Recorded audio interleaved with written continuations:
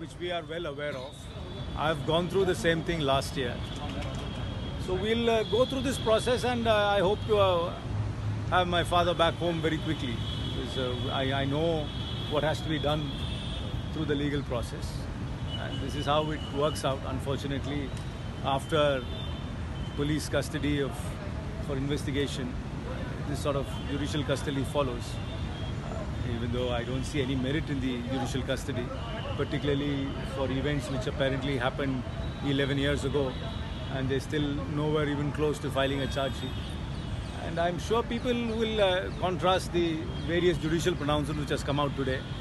And I reiterate once again that both the Aircel Maxis and the INX case are non-cases, and they will never see the light of day. They'll never be, I don't think proper charge sheets will ever be framed, and we'll never have trials. But for political reasons, we have to go through this process where vehement critics of the government will be targeted, and we will deal with it. Will you be moving the High Court? I think you should contrast. There have been multiple orders today, so you must contrast. I mean, they are both about the FIPB, and there is a trial court which has seen voluminous documents which has come out with a ruling. I respect the Supreme Court. I think people must independently contrast it. They must also contrast it with the judgment of Justice R.S. Garg, who gave in the similar matter concerning me on the 23rd of March last year.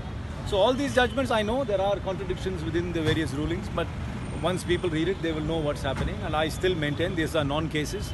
There will never be a charge sheet. If they actually have any evidence, they would have filed a charge sheet.